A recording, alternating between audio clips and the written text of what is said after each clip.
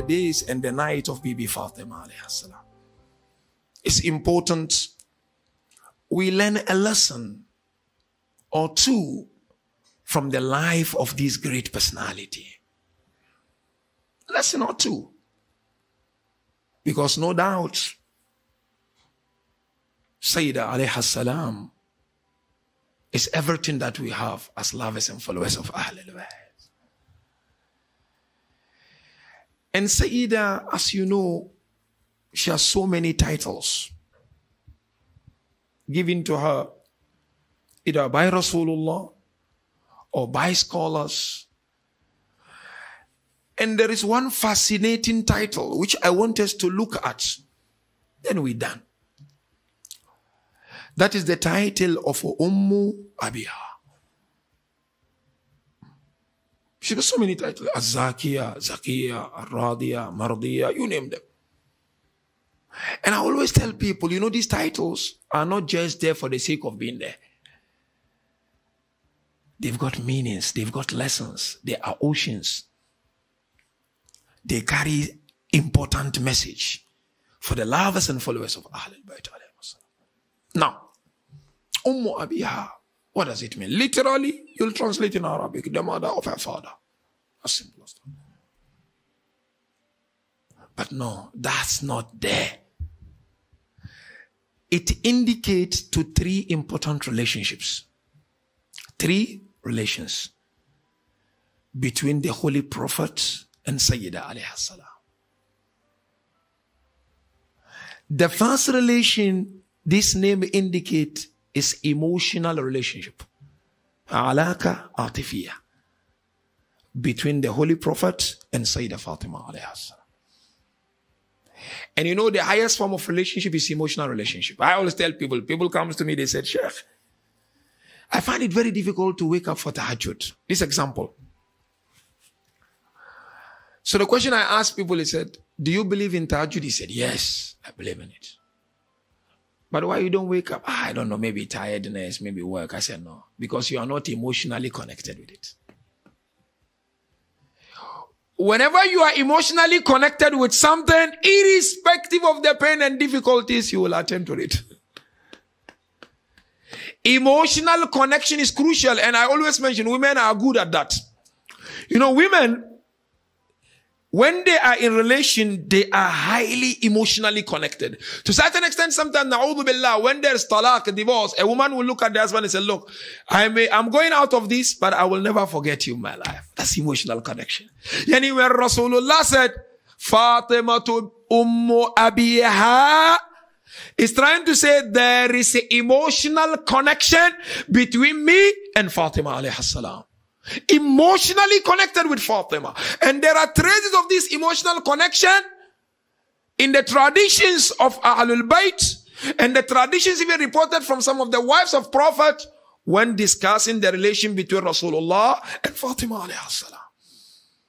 For instance, Aisha reported that I've not seen anyone who truly resembled Rasulullah than Fatima.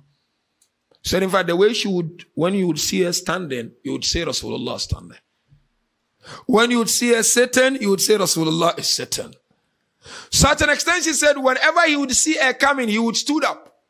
And then he would make sure you go to her, and he would held her, he would brought her and make sure she sat where he was sitting. This emotional connection. So when he said Umm Abiha, he's trying to say, I am emotionally connected with Fatima alayhi salatu wassalam. And of course, you all know, Rasulullah did not know the love of parents. You know very well. He lost his mom and he lost his father. Beginning father, then mom.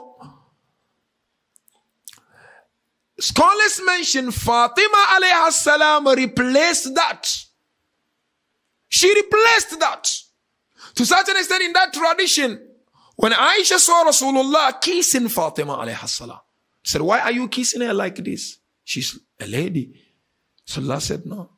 When I was taken to my journey of Mi'raj, I was given food from Jannah, isn't it? Took that food when I came back. I had my time with my wife Khadija, and this is Fatima Zahra. Now the question is, what lesson do I and you learn? Food. Food makes a person. Lawful food makes a good person. Hence Quran mentioned, فَلْيَنْظُرِ الْإِنسَانِ إِلَىٰ طَعَامِهِ. As you go about your work, try as much as you can to earn lawfully, wallahi. Yes, it's emotional connection. We learn that, but at the same time, we learn also food, because there is a relationship between the soul and the body. When the soul is in trouble, body is in trouble. When the body is in trouble, soul is in trouble. And where does the soul get its nourishment? Food. Where does the body get its nourishment? Food. Be careful, especially young ones. You go out about your works, about your businesses. Earn lawfully. Don't evade tax. Don't rig tax. Do genuine work, fi sabilillah, and Allah would put barakah. Because there's a big discussion about the nash'ah of Bibi Fatima. When they discuss about the nash'ah, the bringing up of Bibi Fatima alayhi salam, they said one of the most important factor of a nash'ah is that the food was lawful food. Not just a lawful food, it is from Jannatul Firdaus. So that is number one. The second relationship that this riwayah is highlighting Fatima Umm Abiha, they call it alaka nuriya. It's the relationship of a light. Which light? Fatima alayhi salam, she joined two lights together. The light of Nubuwwah and the light of Imama. Rasulullah, Nubuwwah. Amir al-Mu'mineen, Imama. Fatima alayhi salam brought them together. So Rasulullah said, Umm Abiha, meaning I've got this relationship of like illuminous relationship, whereby her light joined my light to the light of Amir al-Mu'mineen alayhi salam. And last but not least, when Rasulullah said Fatima is the mother of her father, it simply means my name remain, and it will remain because of Fatima Zahra. How? How? You know, every single person's existence, your existence, my existence, has two sources. Masdar al-Huduth and Masdar al-Baqa. Every existence. Masdar al-Huduth is your mom and your dad. That's it. But what will make your name remain? It could be your money. It could be your knowledge. It could be your children. When you die, your name has to remain. It could be good name. It could be bad name. Now Rasulullah's name remained because of Fatima Zahra. And Allah bless Fatima Zahra with all our imams. And through the imams, the name of Rasulullah is chanted all over the world today.